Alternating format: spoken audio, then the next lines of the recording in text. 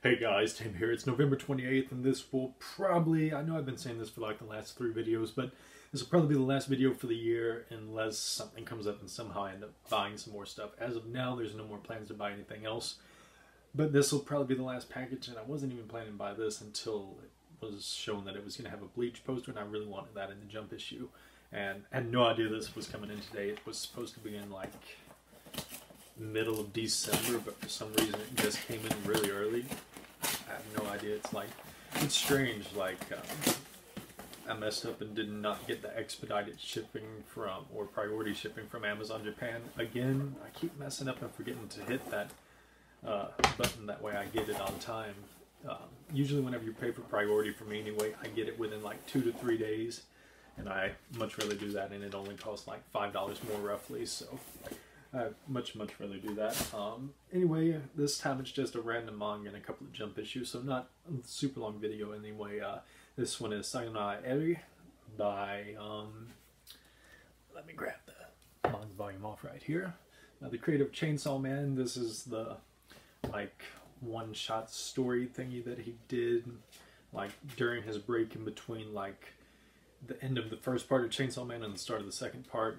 This is the thing that he did, so I have read part of it online, I believe. I don't think I've got around to reading all of it, but I might actually end up trying to give it a read. I'll need to see how difficult it is. That way I know if I will actually be able to read it or not, but it'll definitely be worth looking into. Anyway, we have that. And let's see here what order are these in. Alright, here's the first one. We have Jump issue number 50. So we have that.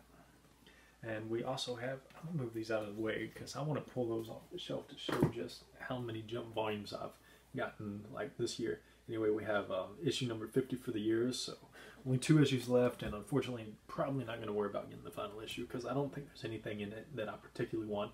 And here we have issue 51, and this one should have the Bleach poster that I wanted, which I'm going to try to show this off somehow. Anyway, there we have it. It has the Bleach poster. It's pretty much the only reason I placed this order was to get this, and has some info on the back, so that's pretty cool. But yeah, really pretty cool. Yeah, I need to actually look through these. I ain't been keeping up on much manga anyway. Let's see here. Let's try to get these out because I've gotten so many Jump issues this year, and next year probably I'm going to slow down on these a lot just because I'm going to show you just how much room these things take up. This is one stack.